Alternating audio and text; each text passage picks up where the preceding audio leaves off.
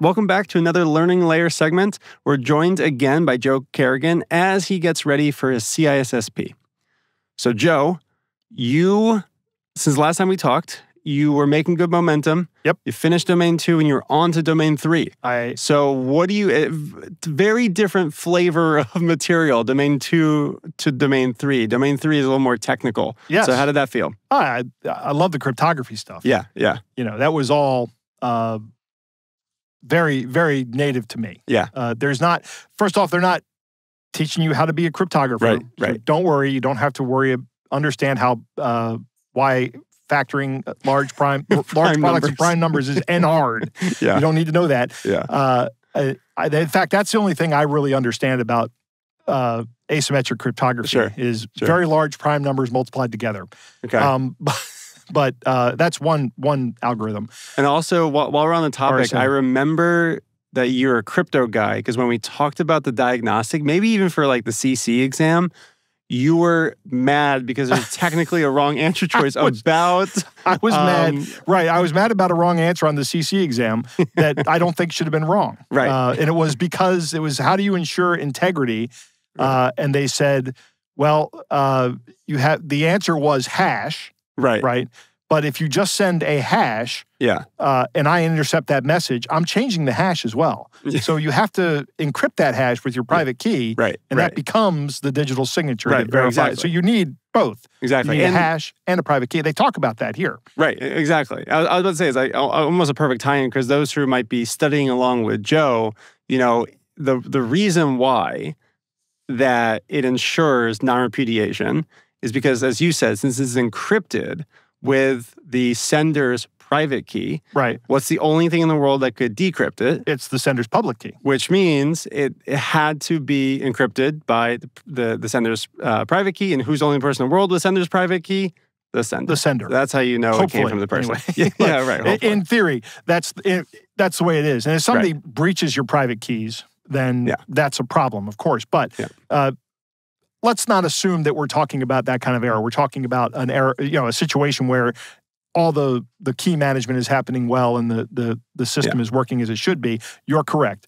That provides non-repudiation. So, Joe, what's interesting is you have a background in crypto. You're probably really strong on Domain 3, yet you told me before we started recording that you watched all of the videos in the short video library and you watched the longer videos. Yeah, this is the way I'm going through the course.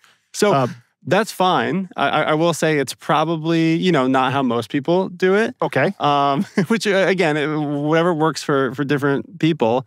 But can you tell me about, I guess, just walk us through the difference between the short videos and the longer ones, and then maybe what you're getting from each when you go through it. Okay, so I'll tell you what I'm doing with each. First, with the short videos, I just have in my Google Drive, I have a series of notes files for each domain. So far I have domains 1, 2, and 3 as note files. And I'm going through these videos. They're in a logical order, and sometimes there are multiple videos under a topic. And I'm just going through, and as I'm going through, I'm taking notes. And I'm probably generating at least 5 or 6 pages of notes per domain.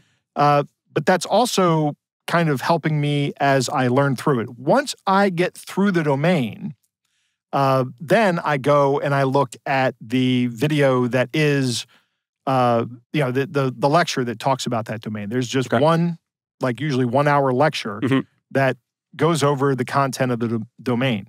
And that is also paired with a book, a notebook that's in the materials that I've printed out. Nice. And I'm going through now with a piece of paper and a mechanical pencil, writing down notes in this as well. So I don't have any sources on this, but I have educators who have told me, so I'm going to believe the educators, that writing things down with your hand and writing things down by typing them are 2 different modalities. So you're going to be using different parts of your brain, which means that you might you stand a better chance of recalling the data.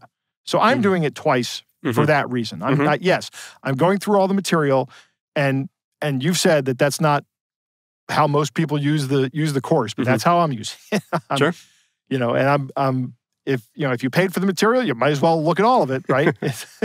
But the point I want to make about those videos is that since they are just, again, more of an overview of the domains, it pulls out all the most important testable material from the domain. Right. So it's almost like you're in the weeds with the short videos. Yep. In the video library, and then you zoom out a little bit and you see the whole forest and how things kind of, come together and all the connections across the domain on all the stuff that is really important for the exam. Right. So if we harken back to domain 1, we start talking about the risk management and quantified risk management. There's all those formulas back there that frankly, I needed to sit through those lectures. Sure. Because those were very helpful. And once you've seen those lectures, it's very intuitive. Yeah, sure.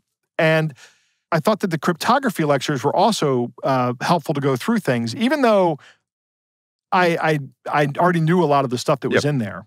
Yeah, exactly. And another point is that you basically want to bank time on the easy questions.